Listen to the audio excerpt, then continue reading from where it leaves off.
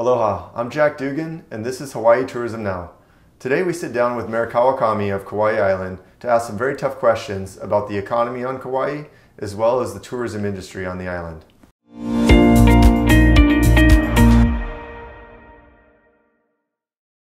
Aloha, Mayor Kawakami, thank you so much for joining us today.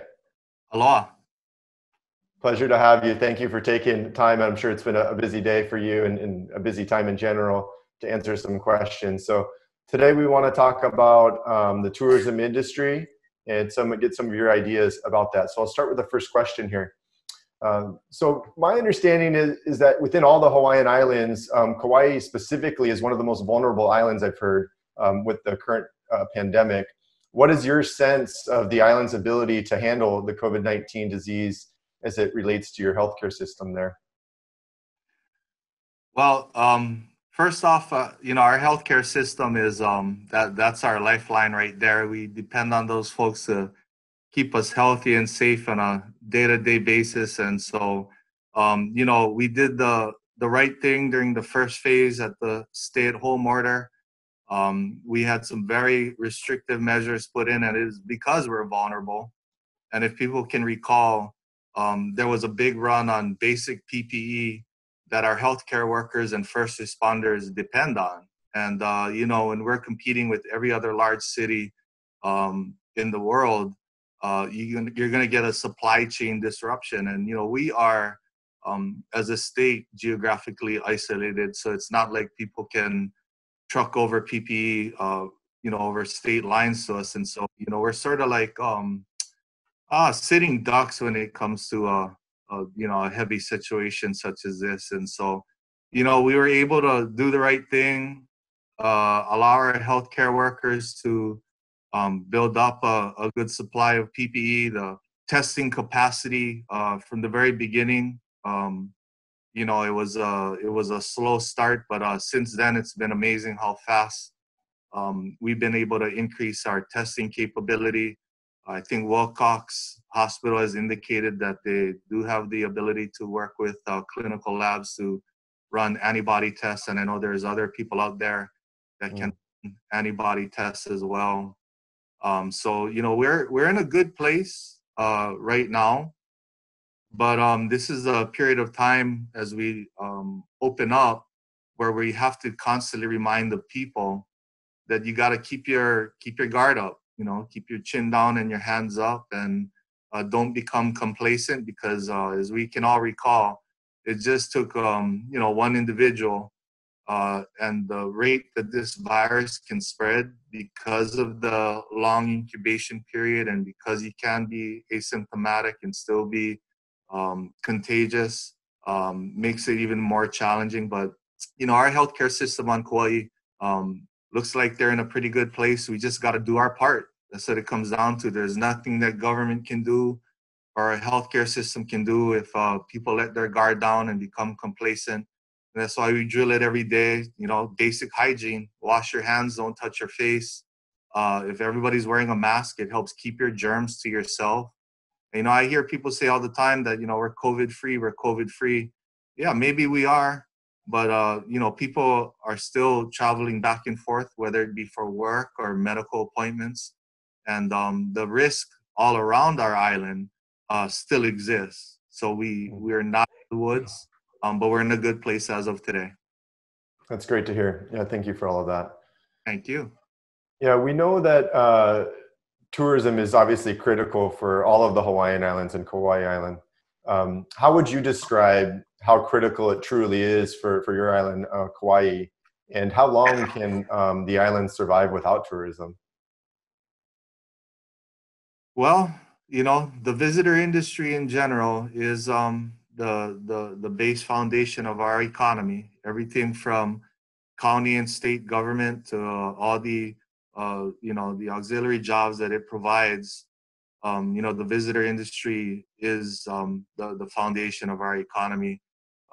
As far as how long we can survive without tourism, well, we've been working for years to diversify our economy, focusing on ag, health and wellness, science and technology. We do have a good ag presence here. And currently, as we speak, we have our Office of Economic Development that's partnered up with different agencies such as the Kauaʻi Chamber of Commerce, Kauaʻi Economic Development Board, and from the private sector as well to really draft up two strategies: one short-term for short-term immediate relief, and then of course our long-term economic strategy as we move along down the road. But I have to say that getting our visitor industry to a place where we can coexist and be healthy is going to be vital to this recovery effort. Yeah, thank you.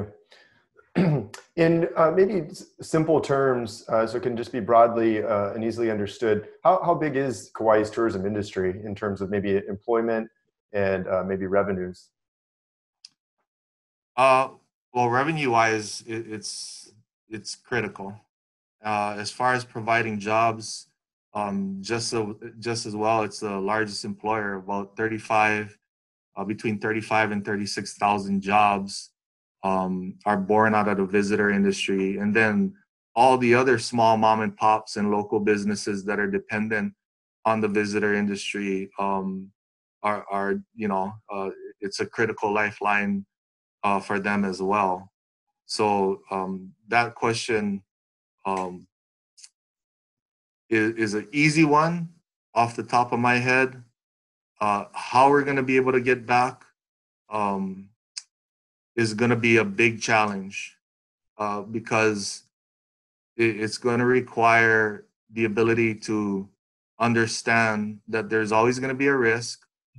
What can we do for our community to make sure that they're taking preventative measures?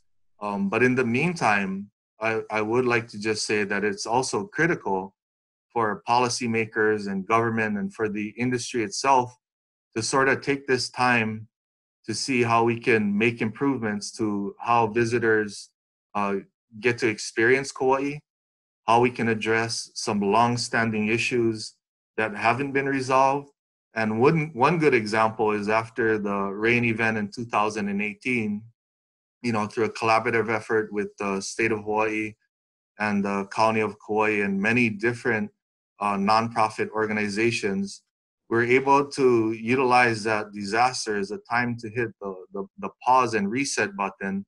And now people see the North Shore in a very different way than they got to see it in the past. Specifically speaking about K Beach Park, the Hanalei Initiative started North Shore Shuttle. Now to get to KA, you have to make a reservation. There's a capacity limit as far as parking down there. People need to take the shuttle to get down there. And I think really that's what we should be striving for. And I know we have a lot of things to juggle, but we have to look at the long-term impact of the return of the visitor industry and how we can utilize this moment to make some adjustments so that people can coexist, that we can have a healthy, vibrant visitor industry that doesn't overly impact the local residents that have to live here on the day in and day out of things. Mm-hmm. Yeah, that makes sense. It sounds like the example of the North Shore reset, as you described, the benefit seems to be also for the visitors, where we hear a lot of talk about the quality, and you hear the complaints from the visitors as well, not just the local community, but of too many cars or no parking or unfriendliness and things like that. So it sounds like that may be a example of the quality that we hear going around a lot, the experience that Hawaii wants to provide, and Kauai Island as well. But sometimes it's harder when there's mismanagement or so much volume that it becomes problematic. Yeah, absolutely. And people get to experience Kauai right now. As far as the people that live here, they get to see what it looks like to not have so much rental cars on the road at the same time. And there's always a balance to things, and that's what it basically comes down to, is making sure that we can strike the right balance so that we have a healthy economy. People have jobs, but it doesn't impose on our quality of life too much, where it becomes a point of frustration, because we want to maintain that aloha spirit. and we want to make sure that we're taking care of our basic needs as well. Mm-hmm. Thank you. So this isn't really a pleasant question to ask, or I'm sure for you to answer, but do you know the numbers of the amount of the population that's currently unemployed there in Kauai? I think as of early May, uh, the numbers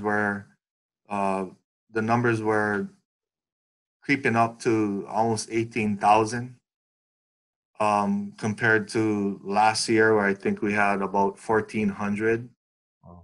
And so the impact of this pandemic and the unemployment rate um, has put, I think, all of us in the state of Hawaii in a position that we hadn't anticipated. Uh, I surely didn't ever anticipate seeing this type of unemployment numbers.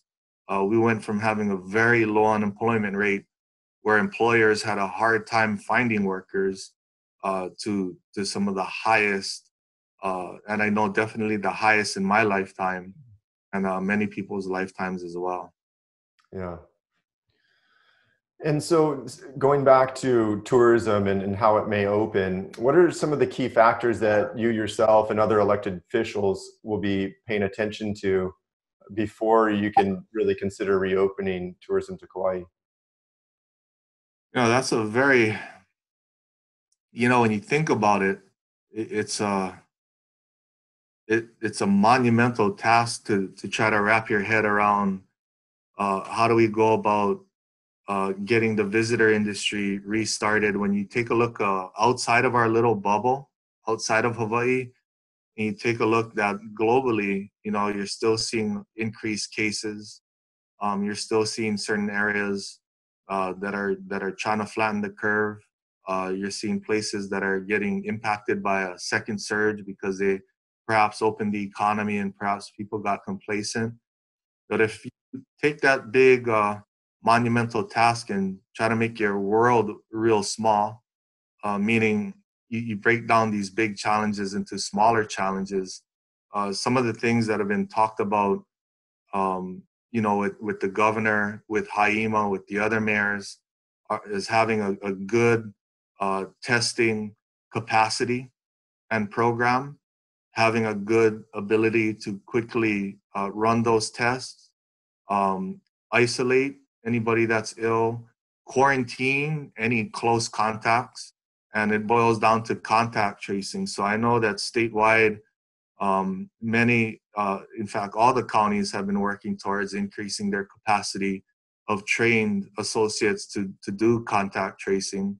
Here on Kauai, our district Department of Health officer, Dr. Janet Behrman, and her team have been training a number of contact tracers. And when we get to that training, we're going to run them through drills. It's like a sport. They get taught the basics, and then we'll run them through contact tracing drills where one day I'll show up and I'll tell them, I'm the mayor of Kauai. I'm tested positive for COVID-19. Let's go see you contact trace all the close contacts and really get their skills honed. Wow, that's quite an effort, it sounds like. Glad to hear that there's good progress being made right now. So as far as some specific milestones to summarize that before tourism could open, I know, like you said, it's a very monumental undertaking. The contact tracing, you mentioned, I think, screening, pre-arrival screening. I know some of the other mayors and lieutenant governor on a recent call also shared that. Is that something that you share as well, the necessity to test people before they come? Yeah, absolutely. I mean, it's so, this challenge is really tricky just because of the amount of information we do know, but more so the tons of information that we don't know. We're still learning many different things about this virus, but the technology is moving very quickly as well. And so there's many factors. And, in this case, there's no silver bullet as far as a good comprehensive program to make sure that the visitor industry can get kickstarted again. But yeah, pre-screening, we've heard about thermal scanning, which of course will catch anybody that is symptomatic. But it's when somebody is asymptomatic where it poses the biggest threat. And of course, there's a race to find a vaccine and antiviral medication. Where that is on the horizon, I take everything I hear with a grain of salt. But yeah, it's going to be a multi-pronged approach. But the sooner that Hawaii can really stabilize, which it looks like we're all heading in that right direction, the slowly we can phase in certain components of restarting that visitor industry. And what I talk about is starting up with a local-based visitor industry, such as what we're trying to achieve on Kauaʻi. And that's why, our first action during the Act with Care phase is we identified some industries like tour and guide-based experiences. So those ATV tours, zip lining tours, those horseback tours. There's a number of local residents that may sort of want to experience those experiences that maybe during peak the peak visitor season they can't. And then of course, we're looking at inter-island travel between island to island. And every day looks better than the last as far as our ability to keep the situation stable, at least in the state of Hawaii. Thank you for that. It brought something up in my head. I've spoken with a lot of different visitor businesses and their leaders and owners, and it comes up sometimes about, is there a potential market for some level of Kama'aina, being involved in those tours and activities that are typically 99% visitors. And there's talk about it, but I'm curious. So as mayor and the government, is there an involvement on your end in trying to cultivate some sort of program for inter-island and Kama'aina visitor activity type thing? Yeah, absolutely. Our Office of Economic Development and the Kauaʻi Economic Recovery Strategy Team has been working on programs like a Shop Local program. And of course, the one big component that, I think the neighbor islands are all sort of waiting to see is, there's a CARES Act funding that came down from Congress. Senator Schatz has been working very closely with us. The flaw with that first federal relief package was that it was designed for cities over 500,000 people. So the city and county of Honolulu was able to receive their CARES Act funding a while ago. The neighbor islands are pre-planning and pre-staging our top priorities as we sort of await that relief package to get down to us as well. Mm-hmm. Okay. It's an impossible question. I know you've touched around it a lot. If you had to peg some sort of forecast on when you foresee tourism beginning to return, at least the first stages of it, do you have any timeline for our audience you might be able to put out there? No. And I say that just because, we're collaborating with Governor Ige. That is one component where it's going to require much more collaborative effort on a statewide manner. Some of them are easier to do county by county. And I just got to always be mindful that whatever date comes out of my mouth, whether it's an estimate, people tend to hold that date in concrete. So I wouldn't want to overpromise and underdeliver, or underpromise and overdeliver, because it's still questionable as to where we are as far as our ability to kickstart that first phase, which would be dropping the inter-island mandatory quarantine and allowing inter-island travelers to traverse back and forth between islands. Mm-hmm. And I hate to answer that question that way, but it is the best way I could possibly answer that question at this point in time. Thank you. I appreciate your honesty. So you mentioned earlier in our conversation about diversification how critical obviously tourism is to Kauaʻi, but also you talked some about diversification in other industries. Do you want to talk a little more, anything specific, any industries that have kind of popped out as something more promising, potentially in the near term, especially for those that are unemployed and are eager to get back to work? Sure. We've already had identified certain industry clusters that we felt would be a good fit for Kauaʻi. I think first and foremost, I would like to just preface what I'm about to say, that in order for any of these programs to work, it needs to coexist with the goose that lays that golden egg, which is tourism.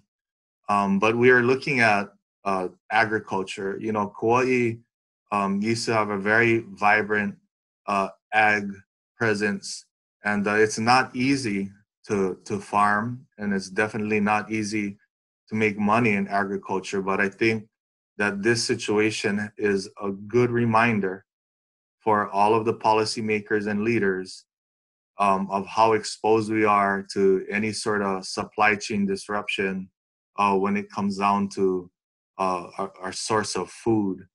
Mm-hmm. So agriculture is something that we've always looked at. Something that I've always been very big on is industry vibrancy in high technology Mm-hmm. and science-based type of industry as well. We got to have a robust 21st century broadband presence and infrastructure to allow that to happen. Mm-hmm. And so anything that's tied to that industry, and of course, health and wellness would be a huge component as well. On Kauaʻi and in Hawaii in general, we have a good quality of life.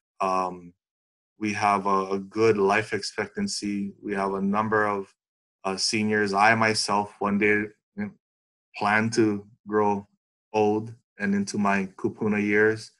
And if there's any way that we can start looking at some sort of geriatric health and wellness industry, those are all good industries that can pay living wages and they provide quality jobs. Okay. Thanks for all that. The people of Kauai, as you are aware, are known around the world for their, active and alive spirit of aloha, being caring, respectful, grateful people. And right now, with the message to visitors being, we love you and appreciate you, but unfortunately you can't come, and right now you're not welcome. How do you manage that message to the visitors that are eager to come back and experience what they love about Kauai? I think most people get it. There's a time and place. If you love Kauai and our people, we're hoping that people can understand that we're especially vulnerable just on a normal day-to-day. Some of our healthcare systems are near capacity or at capacity. And, we don't want to see history repeat itself, where you have people come in and bring a virus in and infect a whole lot of people, on an island. But I think most people get it. The emails that I see from some visitors asking, hey, when do you think Kauai is going to reopen? We're really looking forward to coming here, and we want to be respectful. That's the kind of sentiment that really touches our heart, because people get it. And it's just people during the first phase were fearful, and I was fearful. And when you see that the biggest threat are incoming arrivals from outside of Hawaii, and you still see people coming in, not only was I fearful for our people's safety, I was fearful for some of the visitors that were continuing to come in. And that's the God honest truth. When people are afraid and they feel backed up in a corner, unexpected things can happen. But I think, this is all temporary. Like I said, there's a time and place for everything. And when we get to that time and place where it's right, we'll welcome those visitors back in, and the economic stimulus that they bring with them. But right now, it's like walking on eggshells, and everything is temporary. Mm-hmm.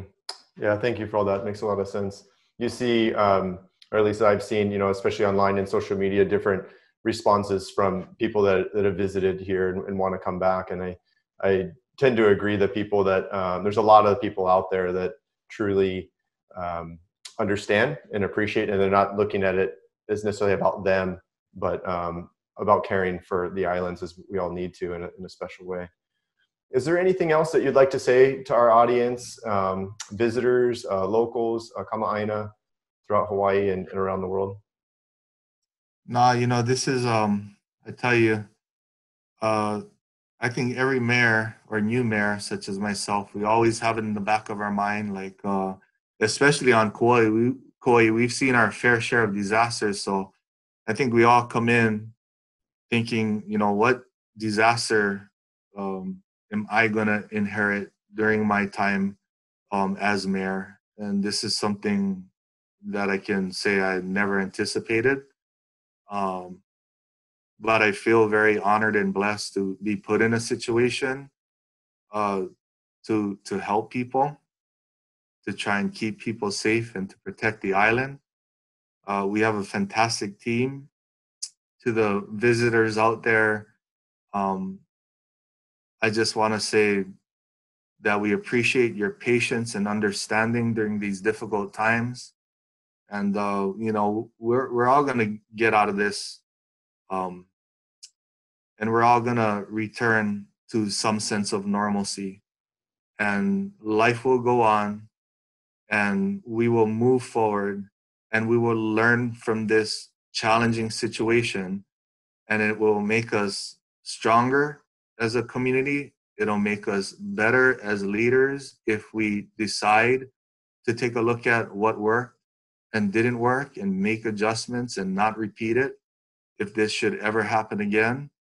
And at the end of the day, I just feel very blessed that God decided to put me here on Kauaʻi in the state of Hawaii, where we have some base ways of life, such as kokua, laulima, everybody coming together. And I see that happening on Kauaʻi every single day. I told our folks we're gonna see heroes emerging from the unlikeliest of places, and we do every single day. There's people that have been laid off or furloughed, that are still awaiting their unemployment checks, that are saying, hey, they're reaching out and saying, hey, it's hard, but it's hard for many other people. How can I help out? And that type of generosity and spirit that we're seeing from the people of Kauaʻi truly is what inspires our team and gives us that fuel to just grind day in and day out to make sure we get out of this situation together. Thank you. That's really inspiring. Thank you so much. It's funny. I'll share one little bit here from Maui, where I live up country. Maui, there's a corner on my way home where oftentimes people will sell banana bread or some fruit or things like that. The other day I was driving by and there's a man in a truck, not a nice new truck, just an older truck, and it had a sign, free avocados for your ohana. And that was it. And I just drove by and it put the biggest smile on my face because I've never seen that, just someone out there on the corner giving away for people's families in ohana. To the point you were making, you've seen a lot of great things. So glad to hear that's your perspective as well. Mayor Kawakami, thank you so much for your time today. And thank you for your honesty in the interview with a handful of very tough questions. Really appreciate it. No, thank you. And I really appreciate the opportunity to take some time to chat with you folks. And you guys take care, and God bless and aloha. Same to you. Aloha. Bye-bye.